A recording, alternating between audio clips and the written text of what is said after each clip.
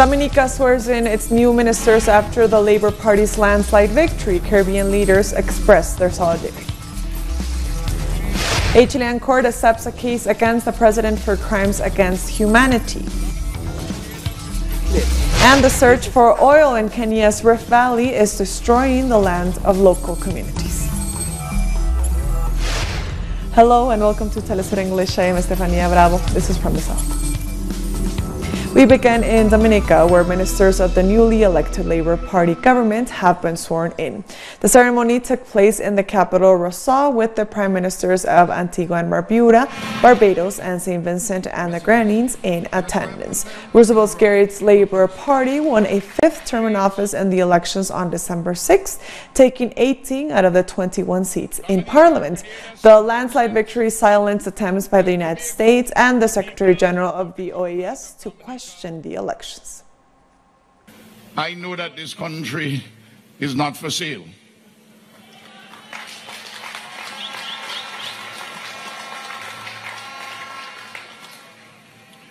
And I know that this country too will never, ever be subject to a coup by electoral observer mission.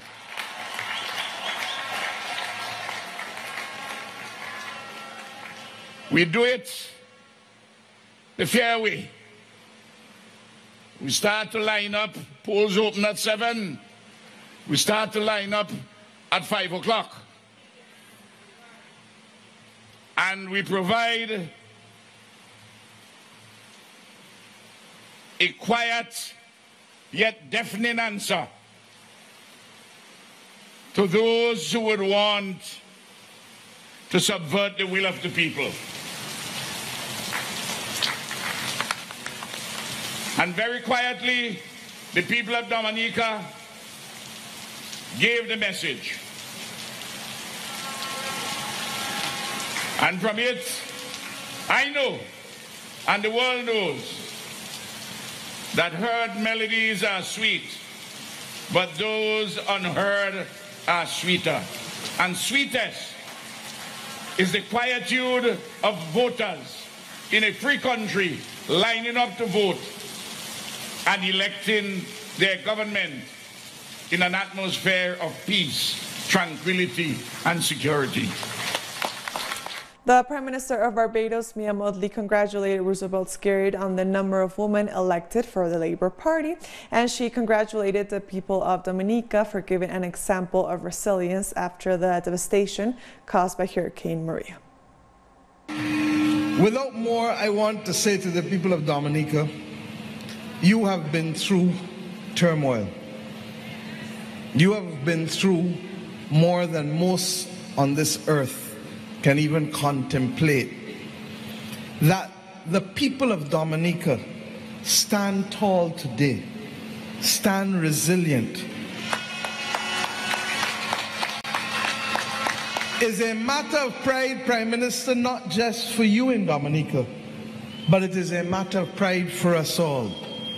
You have borne the brunt of what the world has foisted on us with respect to climate crisis.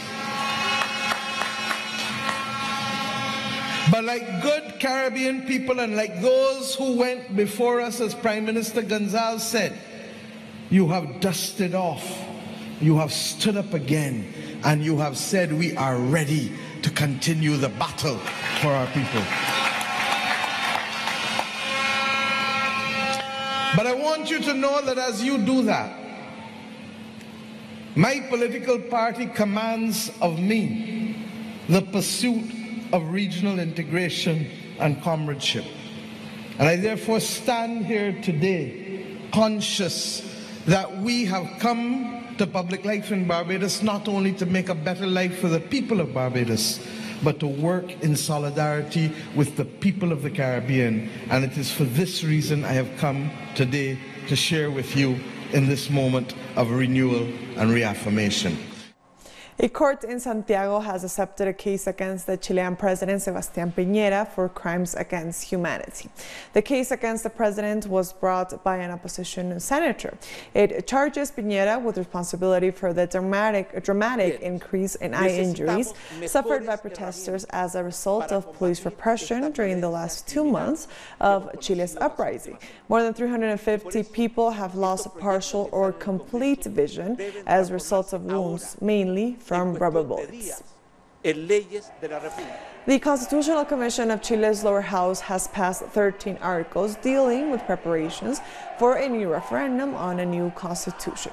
They call for a plebiscite on April 26 to ask Chileans if they want a new constitution and how it should be drawn up. They include provisions for gender parity and reserved seats for indigenous communities. The proposal will go to a vote in the full house on Wednesday. The Mexican government strongly rejected the proposal by the U.S. Congress to send so-called labor inspectors to Mexico to oversee the implementation of the trade agreement between Mexico, the United States, and Canada, which seeks to replace the North American Free Trade Agreement that has been in force for 25 years. President Andrés Manuel López Obrador rejected that the trade agreement between Mexico, the United States, and Canada, known as the USMCA, include foreign agents who would monitor compliance with labor reforms in Mexico. They proposed that every 6 months U.S. inspectors come here, something that was not in the original agreement. It was a clandestine maneuver, even though they have every right to present any initiative. The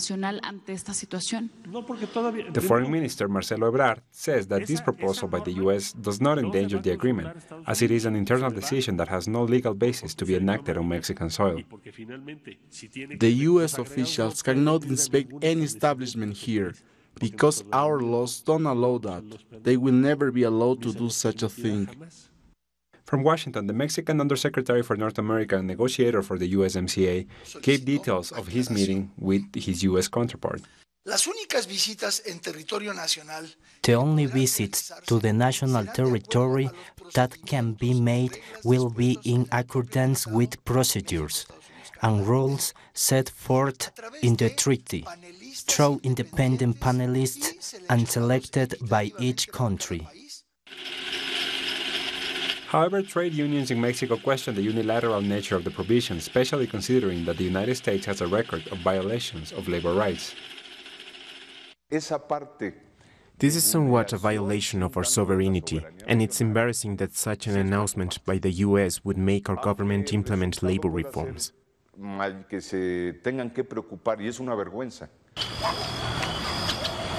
In 2019, the Mexican Congress was forced to approve constitutional amendments to workers' rights in order to continue renegotiating the USMCA that will replace the North American Free Trade Agreement that has been in force since 1994.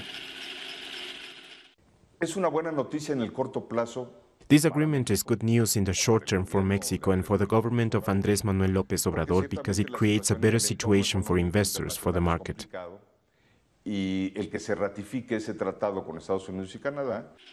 But many worry that in the long term, prosperity for Mexicans may be a broken promise, as inequalities between Canada, the U.S. and Mexico remain. Moving on, Bolivia's deposed President Evo Morales gave a press conference in Buenos Aires, Argentina, where he said the coup against him was carried out because the right-wing opposition couldn't stand that he redistributed the wealth among all people. On May 1st, 2016, we fulfilled the mandate of the Bolivian people, of the social movements, the campesinos, indigenous people, workers and teachers, of the nationalization of our resources. And the old giants said they wouldn't invest in Bolivia. And at that time, former President Nestor Kirchner said the Argentine people will be our partners. He called me and says, if they don't want to invest, I will do it. Morales also said that he will fight to resolve the situation in his country and answer to the call of the indigenous people who demand democracy and sovereignty over their resources. Presidents of the capitalist system proclaim peace, but I am convinced that there won't be peace if there's no social justice. if the dignity of the indigenous people is not respected. Peace is not assured by setting up military bases or interventions, or stealing natural resources, whether it be mining or oil reserves. And us, Bolivians, have fought against it, and we believe another world is possible, that Bolivia can exist without the participation of the International Monetary Fund. That was our biggest crime, and this was also a coup due to our lithium, because the future of energy is based on lithium. In no time, it will sustain all our energy. The Venezuelan Foreign Minister Jorge Arreaza has been discussing the situation in the region with the President of Suriname, Desi Bouterse. Arreaza posted a video of their meeting in Paramaribo. He said it was an honor to be received by Bouterse, to whom he conveyed the support of President Nicolás Maduro. The President of Suriname is currently appealing against the court's decision to convict him for murder. He denies the charges and says the verdict was politically motivated. The coffee production sector in Honduras is in crisis as they deal with fewer workers and a drop in production when compared to last year. Our correspondent in Tegucigalpa, Gilda Silvestrucci, reports. Coffee production in Honduras usually creates around 1 million jobs per year. But this year, production has been threatened by the massive migration of Hondurans who are fleeing poverty and violence. Around here, people abandon the farms because they are losing money. Here in Santa Barbara, migrating in hopes of reaching the United States. In 2016, according to official data, over 1 million tons of coffee were sold. But the drop in workforce this year will only allow sales to reach just over 700,000 tons, equivalent to $250 million. On top of this situation, there is a rise in the cost of supplies and the effects of climate change. We are motivating producers so they realize that climate change is real and that it affects everyone. Also, that coffee is a crop that needs to be grown in the shadows. It needs protection from the sun. To fight the drop in workforce, many farms are hiring people from the border region with Guatemala and El Salvador, and the lack of male workers has also allowed more women to be hired. In Honduras, there are 120,000 families who live from coffee production, and now they have to deal not only with the effects of climate change, but also forced migration. According to statistics, this year more than 200,000 men left Honduras in search of better work, and women have taken on their roles at the farms, in both production and management. In several farms, women have integrated more, in management, on the field, and in other ways. The crisis in the coffee sector goes hand in hand with deteriorating highways, high prices for goods, and a lack in competitiveness with foreign products. Many people are forced to leave farms, which in turn makes salaries less appealing. There has been serious problems for the crops, because we don't have enough people. In the past we didn't have problems, but now we had to bring product from other places, because there are no people to pick our crops, even if the coffee is good. Currently, Honduras is the sixth largest exporter of coffee in the world, and 95% of production is in the hands of small farmers. We'll be right back. Stay with us.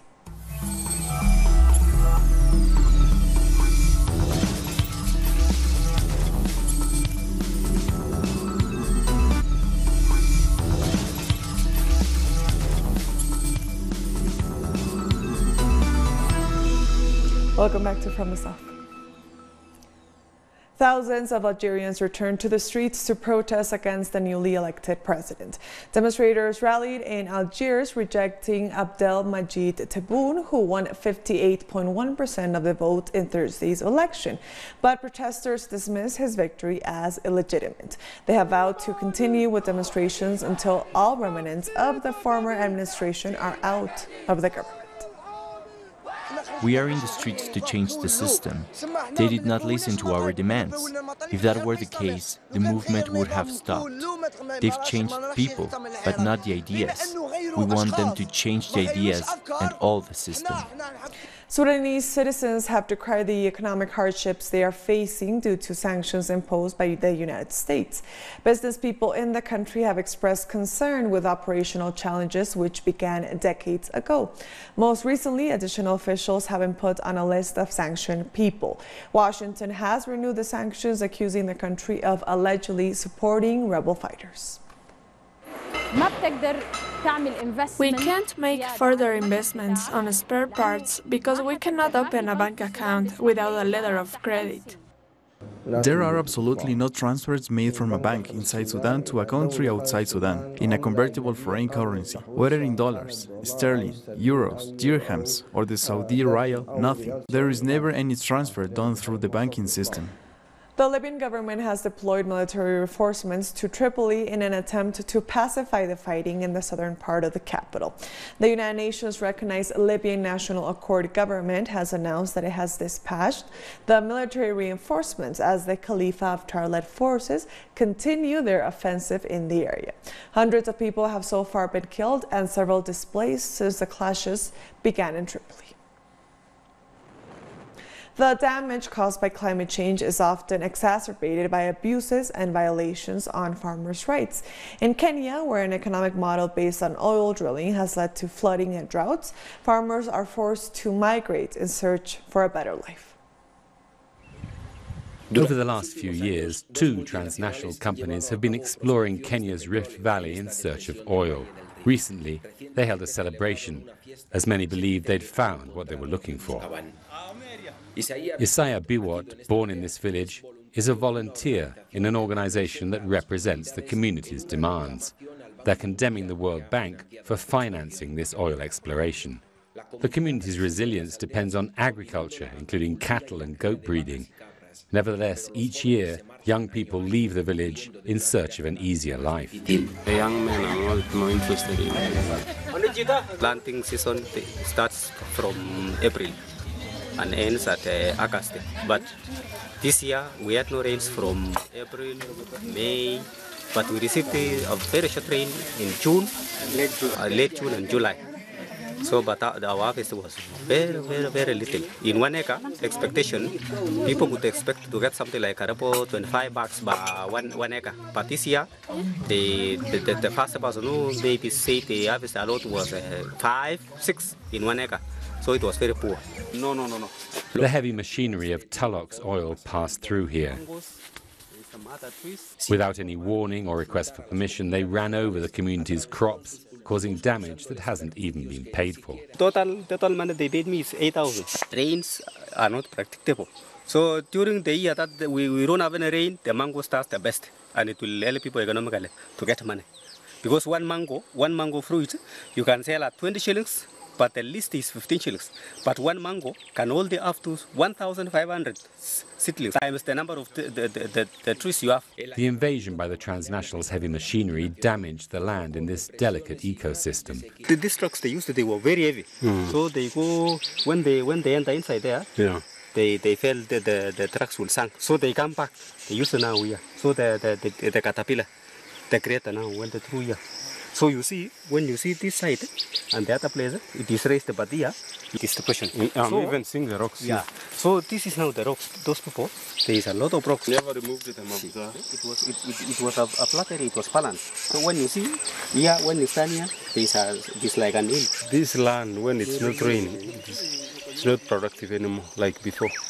And even this type of tree grows where there is the water table is high. Now that the water table has gone down because of the crack, the kali, they will start drying up. According to the community, the explosions carried out by Tullow Oil during their exploration caused a huge crack that lowered the level of the river. We started witnessing this now.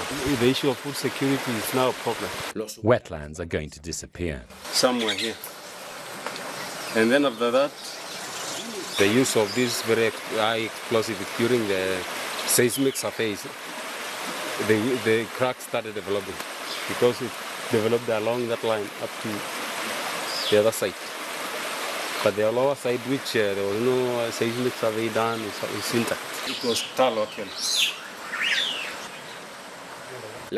Family crops now depend on unpredictable rains to produce some food. The community's complaint against the World Bank is based on violations by the same company.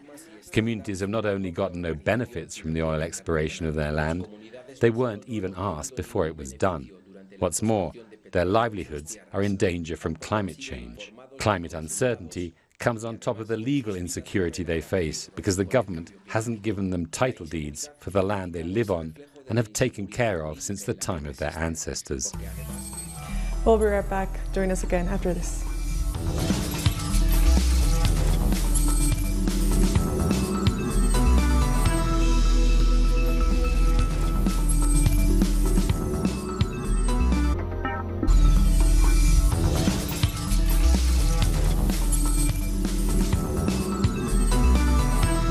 Welcome back to From the South.